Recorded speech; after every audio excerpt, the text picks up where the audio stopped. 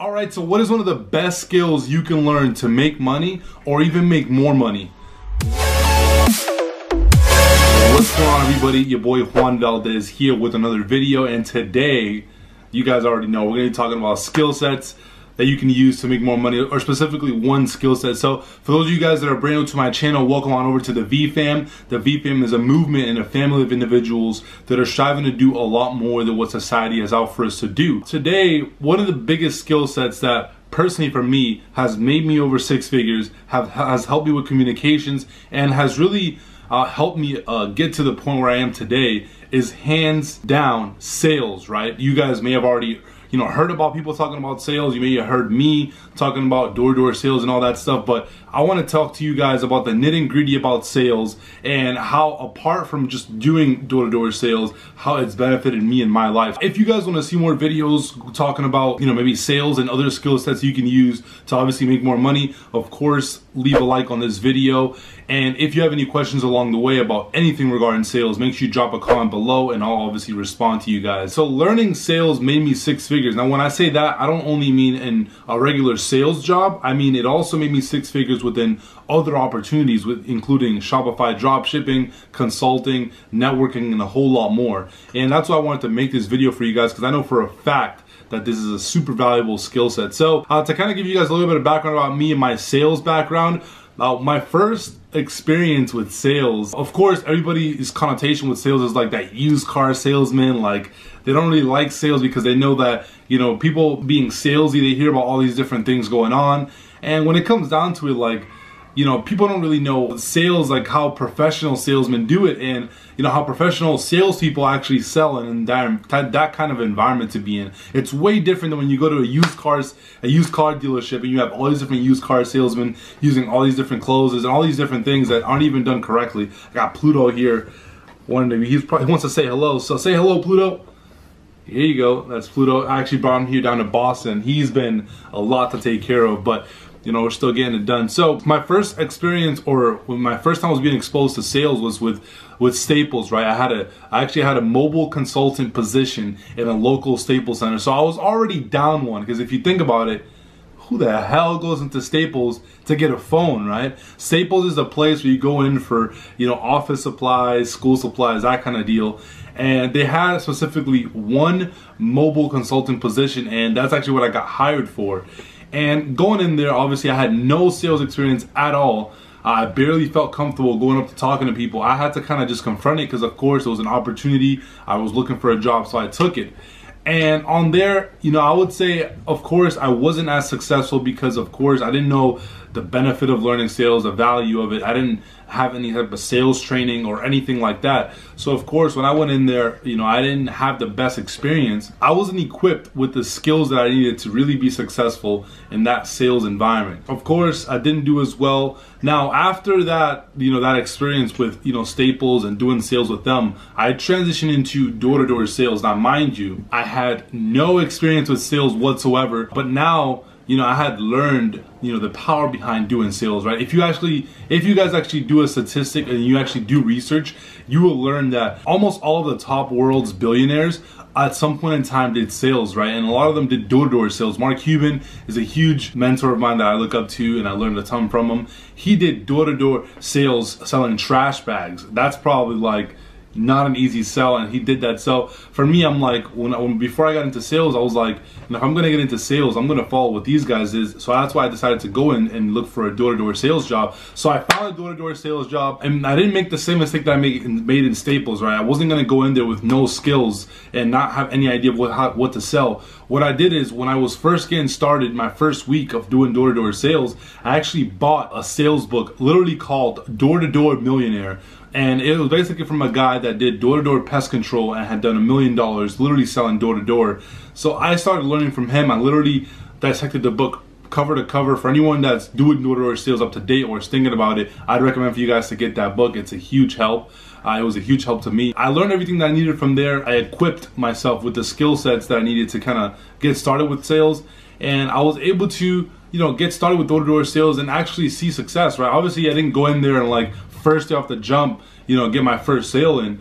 But I'll tell you this, that I was able to generate sales a lot faster than a lot of people that were just getting started in door-to-door sales were. You know, obviously because I went and took the time and prepared the right way, which I kind of wish I would have done for when I was selling at Staples. I probably would have crushed it. Yeah, so that's kind of my background with sales right now. When it comes down to the importance of sales, because again, sales isn't just like anything, right? Like there's a reason why sales is important, and you know, it's important for you guys to understand as to why, right? But when it comes down to, one of the first things is every single business needs sales, right? Mark Cuban says sales is the king of all. You know, every time that if you go, anyone that's watched Shark Tank, if I have any Shark Tank lovers here watching, you probably see that, you know, when it comes down to it, Mark Cuban, one of the questions that he always asks about is, you know, the sales of the company. How are the sales going? How's the revenue? You know, what are you taking home on that? All these different things, but it always comes down to the sales that the company has. So of course, that's a huge aspect. And again, it's important because since every single business needs sales,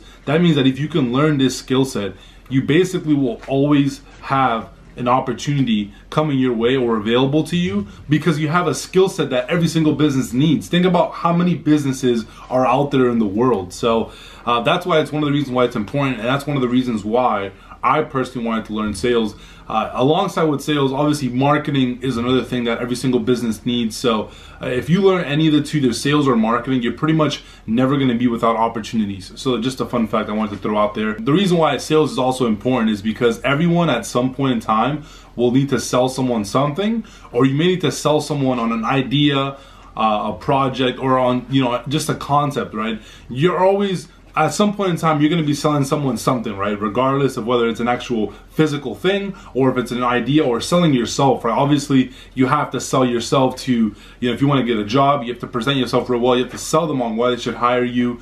If you want to, you know, get someone to listen to an idea that you have of a certain project you want to work on, again, you have to sell them on why they should work with you, listen to you, things like that. So you're always going to, at some point in time, you're going to have to sell something, or sell someone on yourself, or at some point in time you're doing some selling, bottom line, right? What are some of the benefits of learning sales? You know, might as well cut to the chase and kind of give you guys some of the nitty and gritty, some of the things that I personally find to be really beneficial within learning sales itself, because of course, if we're going to be learning new skill sets, there has to be, you know, huge benefit to it. First benefits of learning sales is, of course, you're going to learn how to negotiate like a boss, an absolute boss. In business, if you want to get a car, if you want to buy a house, anything that involves you buying that you can potentially get a better price for, if you don't know how to negotiate, you will not get a better price on it, and you will not get a better deal. And for some of you guys that don't know too much about me, I'm huge on, you know, getting deals. Like for some of you guys that, you know, follow me on social media, Instagram or Snapchat,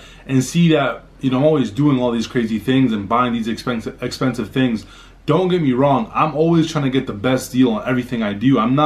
I don't just, you know, go out there and just blow my money crazy. Like I really try to make really calculated decisions on everything that I do, because I don't want to just spend my money when I can potentially save money and use it for other things, right? I'm always thinking about the opportunity cost and all these different factors when it comes to pretty much any decisions I'm making, especially big decisions. Every single job also involves being able to negotiate. You know, in a job, you need to negotiate with customers for different things, employees, suppliers, you name it. You know, you're gonna, at some point in time in any job that you have, you're gonna have to negotiate something. That's just part of life, right? So again, if you don't know how to negotiate early on, the better. It's important because you want to learn how to, you know, be able to negotiate and talk to people without burning any bridges. Usually when it comes down to sales, right, people that don't know how to sell try to negotiate, and because they couldn't get the deal they want, they'll end up, you know, being on bad terms with the person that they tried to, you know, buy something from, just because they couldn't get that offer. But in reality, the reason why they're in bad terms is because they didn't know how to communicate effectively, they didn't know how to sell them on it,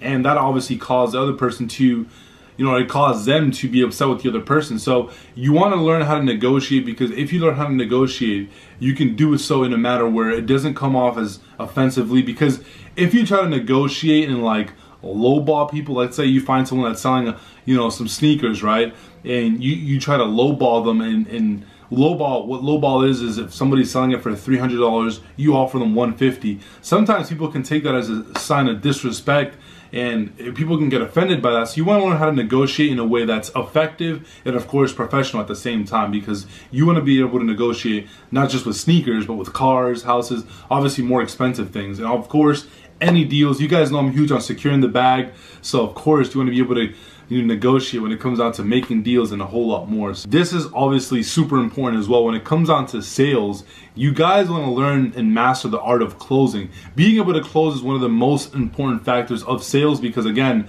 no matter how good your pitch is, no matter how good your presentation is, if you can't close, the customer nor you benefits from the whole sales process, right?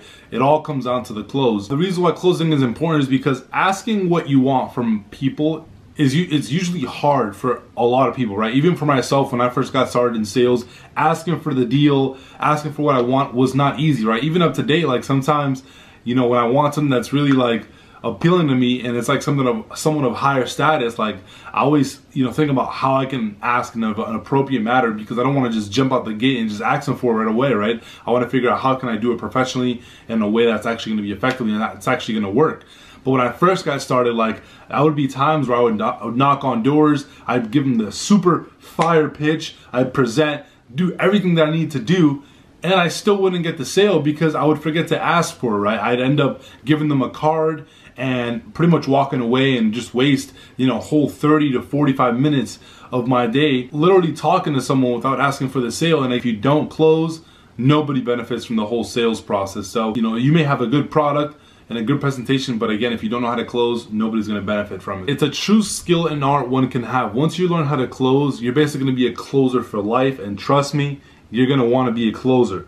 Because when you're a closer, you can get people to listen to you and a whole lot more, and that's how you really get your message across. Because if you just know how to, let's say, pitch someone and present, but you can't close up the cycle, you're pretty much not going to get your message across. You're not going to get paid, because of course in sales you only get paid on the close. That's the only thing that really matters. So when it comes down to it, if you don't know how to close, it means you're not making money. So of course you want to learn this skill set of sales, but also utilize it so you can actually make money. This is an effective strategy that you guys, or an effective skill that you can use to make money, as long as you learn how to effectively do it. A closer, again, gets people to agree with them and follow the directions. Example, Steve Jobs. Steve Jobs is a perfect example of a huge closer. This guy sold people, but also closed people on why they should use Apple products and why they're so great. If you guys watch any of the presentations where they have any new Apple products and then where they're presenting, some of his old clips, this guy was absolutely a beast, right? An absolute savage when it came down to selling everybody on Apple and why it was a great product, and on actually closing, this guy did it all. And that's why Apple has been really successful, because they had a huge, they had a guy that was a master of sales behind them. And believe it or not, like, there's a lot of people that they're known obviously as specific kind of people, but they're in reality, like, they're huge salespeople, right? So obviously Steve Jobs was a huge salesman. There's other people across multiple industries that are just like Steve Jobs, that are thought leaders. Like, example, Martin Luther King, he was a huge salesman as well. He sold people on his vision and his movement that he wanted to obviously start. And that's why, obviously, again, why he's known, and he's been known for such a long time in the world, and he will continue to be known, because he was really good at what he did. And believe it or not, like, maybe he might be labeled as something else, but in reality he was a huge salesman, guaranteed, because he got his message across and he closed people on why they should believe on what he thought was really something that we should all believe in. So that's just an example of two people that were like huge closers and really good salespeople, even though we may not see them as that, or they may not be labeled as salespeople. And there's a lot more of these people all over. I can name these for days, right? I can make a specific video on just different people that aren't labeled as salespeople, but are really like excellent salespeople. So another benefit of sales is that you'll learn and develop persistence. Now, persistence is super important, because again, you never get anything right the first time. You never get anything that you want the first time. It usually takes some trials and tribulations, and it takes really some true persistence to really get what you want. So in sales, you're gonna get used to hearing the word no all the time, especially in door-to-door sales. Trust me, because when I was going door-to-door, trust me, one of the things I would get used to every single day is like counting up how many no's it took me to actually get a yes. Like, this is literally my mindset when I was getting out there and going door to door, is like, how many no's did it take me yesterday to get to my yes? And what I would do is I'd play a game thinking all right, if it took me this amount of no's to get a yes yesterday, so I'm gonna plan to see how many no's today it takes me to get a yes.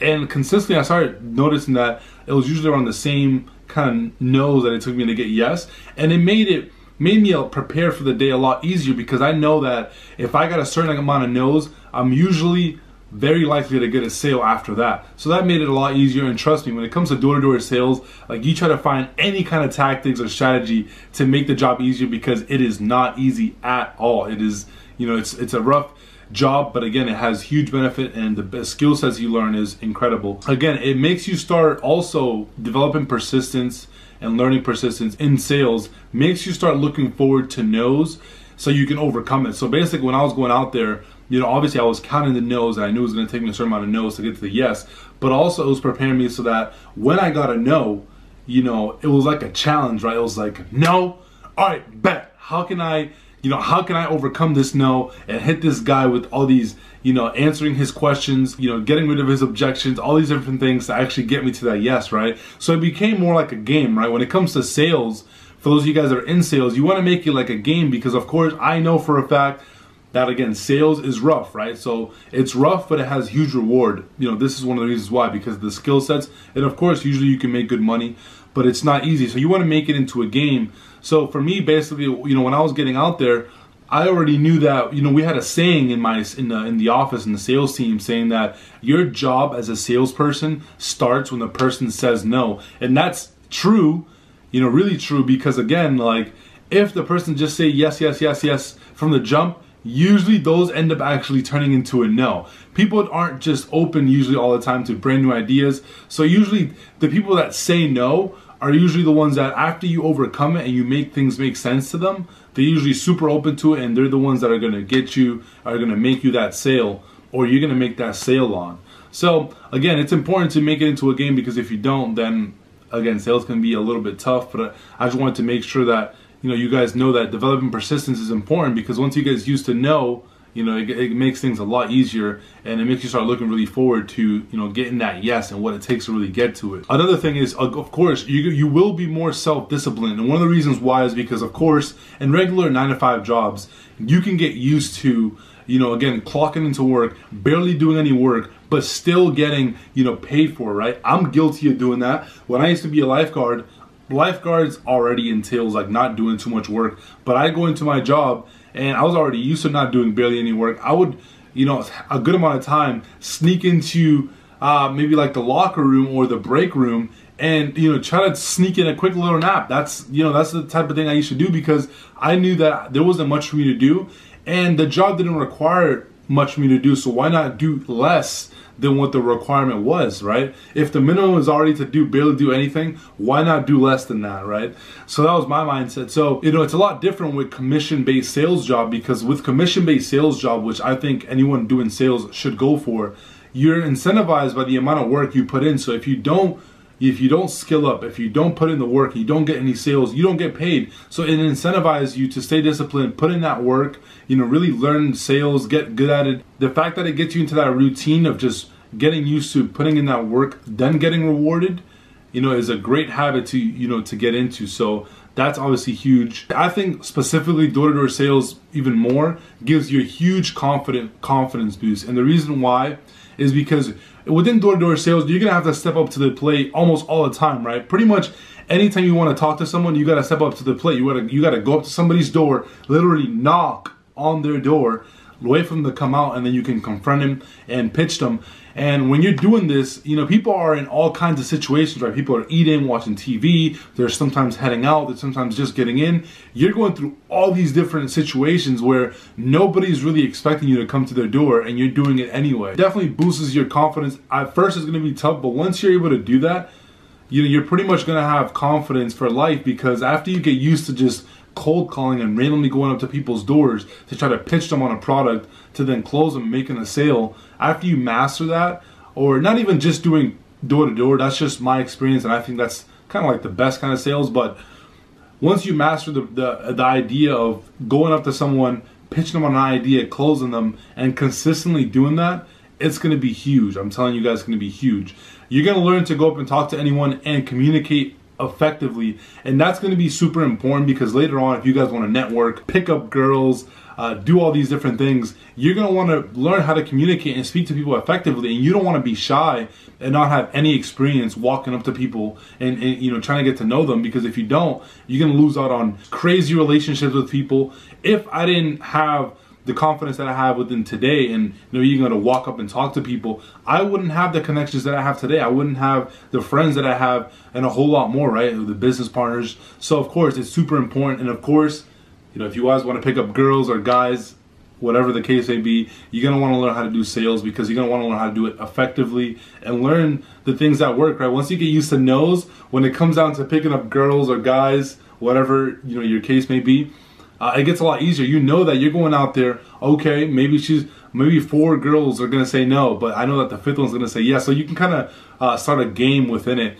So I thought, I personally like to share that with you guys, because I thought that'd be, you know, you guys would get a kick out of that. But all the skills you learn in sales, you will use for life and in other businesses for sure. Once you learn sales, you will use that to start the next business, because again, every single business needs sales. So it may not be, you know, your own business, but if you're working for someone else, you can help them in sales. It's always going to be needed. So you will use the skill sets within sales at some point in time. That's huge. I actually implement it into my Shopify business, and it works, right? So obviously, sales is important. So that's pretty much it. I feel like with sales, I'm super passionate about it, because of course that's what really opened a ton of doors for me. So of course I want to share with you guys, but I'm gonna cut it there. If you guys got value from this video, of course leave a like. Also leave me a comment below with any questions you guys have within sales, pretty much anything within it. Also, if you guys want me to do more videos on sales, you know, please let me know, because this is a topic where I feel like I can definitely crank out some more videos for you guys within sales. And of course, if you haven't already, make sure you join the VFam, hit that subscribe button, and I'll see you guys in the next video. Peace.